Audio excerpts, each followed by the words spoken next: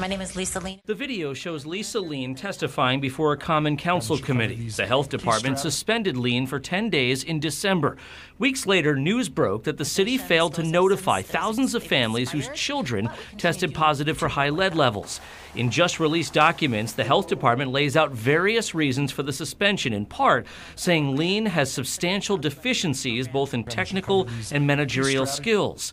In her 9-page response, Lean says she's been with the department for 26 years, only had positive performance reviews and no disciplinary action.